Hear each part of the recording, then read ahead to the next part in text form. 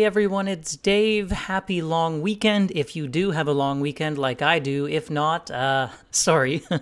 Anyway, thank you for tuning in as always. Today I want to talk about some exciting potential future contracts that Rocket Lab could be shooting for. These could all end up being quite large, so if any of them do come to fruition, that would be quite exciting for the company and the stock.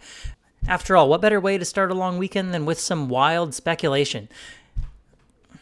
If you haven't already, I hope you'll consider hitting that subscribe button, and if you are already a subscriber, I hope you'll consider hitting that like button to help out the channel. That's always very much appreciated. And of course, a big special thank you to my channel members who really do help keep the channel going, so thank you guys so much. Okay, with that out of the way, let's dive into some potential new Rocket Lab Space Systems contracts. First of all, we have an amendment to an existing contract opportunity with the SDA. If you're not familiar with the SDA, Rocket Lab did get that massive $500+ million contract from them this past year to build out those Tranche 2 transport layer satellites. This contract opportunity was originally for proposals for novel architecture concepts, systems, technologies, and capabilities that enable leap-ahead improvements for future tranches of this constellation, capability layers, or new capabilities to address emerging or evolving warfighter needs. So they're basically asking the private sector to come up with ideas and offers for how to improve the capabilities of future layers of this massive space defense constellation. Now, the new part is actually down here. This is the amendment. The SDA is now issuing a call for proposals for engineering studies, analysis, and technical trades to support assisted on-demand space vehicle deorbit as a service for their constellation. Potential offers are encouraged to submit proposals by May 30th, 2024. They did attach a call for proposals for details. Went and checked it out here. You're welcome to read through the whole thing. But basically what it comes down to is that although these satellites, if everything goes well with them, do have the capability of deorbiting themselves once they reach their end of life, the SDA would kind of like to have the ability or option to send something up and do the deorbiting if something goes wrong. Quote here says that even though current plans are adequate, the SDA is also interested in commercially available options for assisted disposal services as a contingency should they be required, and the SDA believes several industry partners with concepts and business models could support this, but it's not in operation yet. So, starts off with a study. Obviously, you get paid for the study, and that's not a big deal. And then ultimately, you would propose how this would work. And then if that proposal were to get accepted and you actually put this into practice, that's when the larger contract would come in. But even getting the study, I think, is great. And if it would lead to something down the line, like actually going into practice, it would be absolutely massive, of course, because we all know that this is a huge constellation with so many satellites. And if you need the ability to deorbit them, that's developing new technologies, and there's a lot on the line there. So the interesting thing about this is Rocket Lab on their Electron actually recently launched a mission that was designed to investigate removing space junk from orbit already.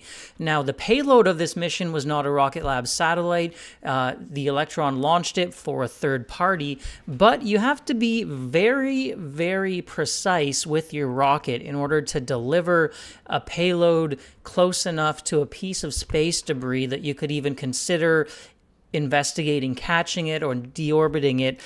Requires a ton of precision and no small feat that Rocket Lab accomplished on this one. So they already do seem to have at least part of the capabilities that would be needed to deorbit some of these satellites if that were needed for any reason. Of course, they would have to, figure out the payload side of things and how that would work, but at least from the rocket launch side of things, that already appears to be well in hand. So, yeah, that's one thing that makes me think, it could make a lot of sense for Rocket Lab to submit a proposal for this. And if Electron ever did get into the deorbiting business, which doesn't really exist yet. That could make a lot of sense for a small vehicle like the Electron that has to get a deorbiter to a very, very specific location to meet up with a piece of space debris or a satellite that's already in orbit. Could make a lot of sense for Electron, could result in more demand for that vehicle, which would obviously be great as well. Next up, sticking with the SDA, we do have some new Tranche 2 Transport Layer Gamma satellites being announced here. I'm sure you guys aren't all familiar with all these different phrases because even I can't keep it straight. We have beta, we have gamma, we have transport layers, we have tranches. It's all very confusing, to be honest with you. But basically, the SDA is seeking industry proposals for the final of 3 types of Tranche 2 Transport Layer, in brackets T2TL, space vehicles, which is Gamma. They expect to procure 20 of these Gamma space vehicles. The Gamma variant will share certain baseline characteristics with the other Tranche 2 Transport Layer variants, try saying that 5 times fast, which are Alpha and Beta, as outlined in the solicitation. Now, if you remember Alpha and Beta, this is actually what Rocket Lab is already building, and saying that they share characteristics with these satellites is a very good sign for thinking Rocket Lab would be able to build them as well and may be very interested in bidding on them.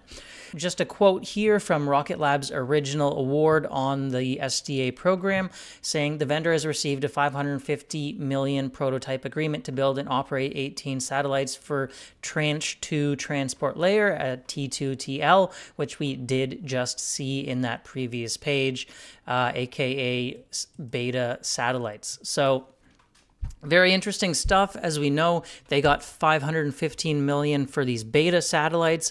I believe these Gamma satellites could ultimately go for even more money when they do get awarded, and we're talking 20, which is, you know, more than 18, so obviously could be a very large contract for Rocket Lab if they were to be successful on that. Do remember as well that Adam Spice did say that they will be shooting for more, even larger contracts than that one they already received from the SDA as they continue to grow that space systems business, which is really the backbone of the revenues for the entire company, in my opinion. So this one would perhaps be even more exciting, at least over the short term, than the study for deorbiting those SDA satellites. But I think both could potentially be quite exciting for Rocket Lab, because when you think about it, I mean, there's not too many people out there with rockets who can do that sort of capability regarding deorbiting. Rocket Lab is really one of the few. So deorbiting, I think there's perhaps even less competition than there would be on the building out of the satellites side of things. And then our friend Tim also recently had a very interesting tweet thread. He tends to research these things very well, so I figured I would share this with you as well if you haven't already seen it. Do check out Tim's Twitter, which is at Tim_X94 if you're interested in following him. He has some great threads on Rocket Lab and seems to be quite a smart guy. I've got to have Tim on the channel at some point. I'm sure we would have a great conversation. Anyway, so what Tim was saying is that thinking about MDA Space, this company we've talked about Rocket Lab working in the past with on Globalstar, they have a $2 billion contract from Telesat for developing this constellation called Lightspeed. He says MDA does not have satellite bus capabilities. I'm not too sure about that part, but let's continue on and we'll circle back to that later. So, according to MDA CEO, supplier selection for the Lightspeed program is being finalized according to the Q4 2024 earnings call, which was quite recent. Tweet number 2, just talking a little bit about the background of this Lightspeed constellation. I don't think we need to go into detail on this right now. Basically, it's a big-ass constellation. Anyway, the CEO of Telesat said the satellites need to have a 11+ year requirement to operate in LEO. This is a lot longer than the industry average of 5 to 7 years, and Rocket Lab does have that capability with their Lightning satellite, which was just newly branded as Lightning, but similar to the one that they're building out for Globalstar, can live for 12 plus years.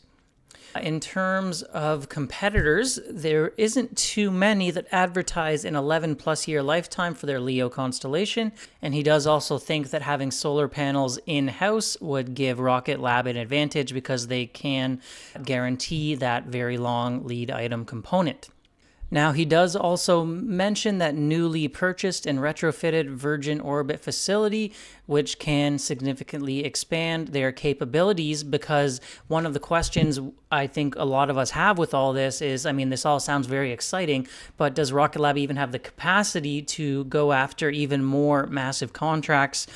You hear rumors and rumblings from people who work there saying they're just incredibly busy already. So is this something that's feasible? Well, perhaps with that huge Virgin Orbit facility, it would certainly expand their satellite production capabilities. He also says that he thinks the size of the satellite for Rocket Lab's Lightning platform would make a lot of sense for this constellation. So if that did come to pass, I mean, of course, that could be very exciting. I'm not completely sold on this one yet. I think it would be obviously great for Rocket Lab if it is true. Let's go back to the announcement here. Now, the reason I'm not completely sure about this is that MDA does have this software-defined satellites program that they've spooled up. I believe it's in Montreal, that they say will allow them to eventually manufacture up to 2 satellites per day, which is an extremely high volume. So I think they may actually be able to build the buses themselves with this new platform, although I'm not 100% sure on this. Going to the announcement here, this one is where MDA was selected as the prime contractor for this Telesat constellation. Highlighted here, we do have the Telesat Lightspeed satellites will be built, assembled, and tested at MDA's state-of-the-art, high-volume satellite manufacturing facilities in Montreal. So when you read that, you think, okay, for sure, if that's what they're saying, then it couldn't be being built by Rocket Lab, right? Because it says right here, built by their manufacturing facilities in Montreal. But not so fast, because when MDA won the Globalstar Award and subcontracted to Rocket Lab, they also had this quote down here. Sorry if it's a little bit cut off, but it says, the satellites will be built, assembled, and tested at MDA's new state-of-the-art high-volume satellite production facility in Montreal. So even though they subcontracted the buses to Rocket Lab, they were still saying in this Globalstar one that they'll be built and assembled in Montreal. So I guess they just consider getting the buses shipped there from Rocket Lab and then assembling it all there, having them built in Montreal. So for that reason, I can't say it would be ruled completely out. So those are the 3 potential massive contracts that Rocket Lab could be vying for, or at least applying for in the coming months. I do hope they're applying for at least one of them, if not all of them. I think it would be very exciting, even if one of these were achieved by the company. Telesat is an absolutely massive constellation. I would say that's probably the more long shot one. The other 2 from the SDA, I would be kind of surprised if Rocket Lab didn't apply for them. The deorbiting one, I think, makes a lot of sense. And the one for building out those Gamma satellites also makes a lot of sense because it shares so much in common with the beta satellites that Rocket Lab is already building for that transport layer. Definitely exciting stuff. Let me know what you think about all this in the comments below. If you have found this interesting, I do hope you'll consider subscribing and hitting that like button as well. It's always very helpful. I hope you guys have a great long weekend. Once again, if you do have a long weekend, I'll see you in the next video soon. Bye for now.